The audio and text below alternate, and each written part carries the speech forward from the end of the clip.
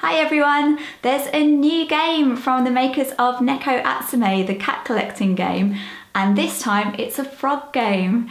It's got the same art style and it's really cute. I put some pictures on Twitter and some of you are asking what it was, so I thought I'd make a video to tell you all about it and how to play. It's all in Japanese, but it's really easy, so you can still play even if you don't know any Japanese, and it's available on iTunes and Android for free. I'll put the links in the description. So what happens in the game? Basically, you pack items into a frog's backpack, he goes off travelling, then brings you back souvenirs and photos of where he's been, and that's it.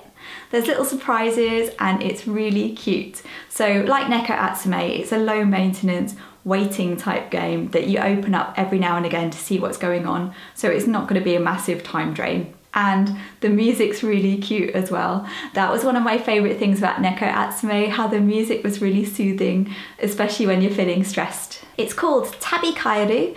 Tabi means journey or travelling, and Kairu means to come back, and it also means frog, so it's the perfect name.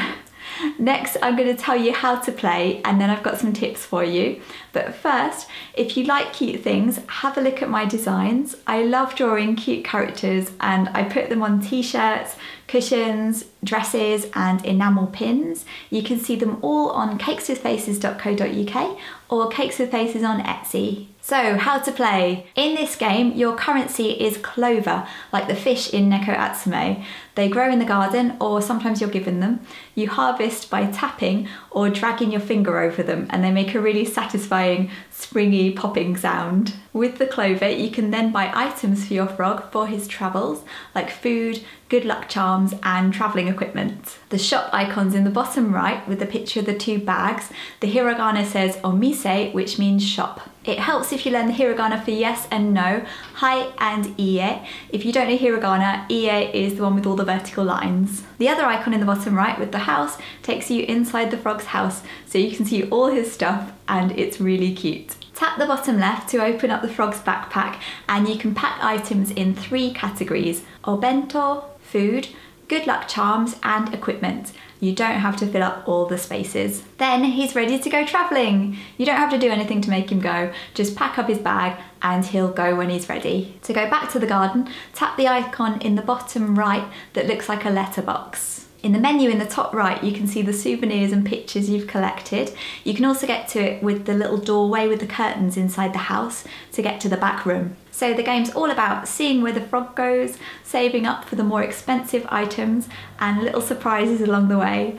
Like sometimes there's a visitor. Quite early on, I had a visit from this cute snail. You can give the visitors food, and sometimes they send you something as a thank you. There's also a lottery, which is something you might not realise is there at first. So how do you get a lottery ticket? Sometimes, like when you've had a visitor, there's a letter in the mailbox. Tap it, then tap height to view an advert. You need an internet connection. Sometimes you get a lottery ticket from the frog as well. You need 5 tickets to play. Go to the shop and tap the icon in the top right. At the top it tells you how many tickets you've got. If you've got 5, you can tap Mawasu to play. If you get a white ball, it means you've lost, and if you get a coloured ball, you win a prize. There's special items like train tickets and special treats. Finally, a few tips for you. Number 1, before the frog's first trip, you have to close the app, then open it back up again. Sometimes it might seem like a long time before the frog comes back, or it might seem like nothing's happened, but it's a waiting game. You just have to wait. Number 2, if the frog's not there, you can leave items on his desk and he'll take them with him when he next goes on a trip. You get to the desk the same way you get to the bag. Don't press the button at the bottom of the desk because it clears away all the items. When you're done, just press the cross. It is okay to press the button at the bottom of the bag, and you can tell the difference.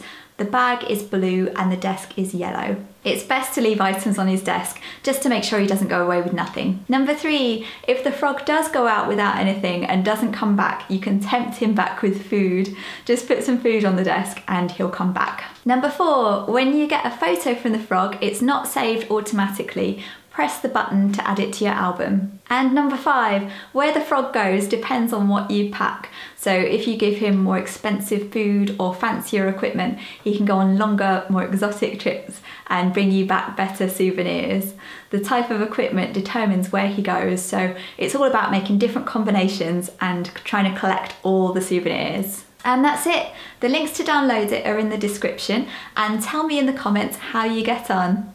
If you want to see more of my artwork, follow Cakes with Faces on Facebook, Twitter or Instagram. And I've just booked my next trip to Japan, so there'll be new Japan videos coming up soon. There's also a few more Disney World videos for you as well. So I'll see you soon. Bye bye.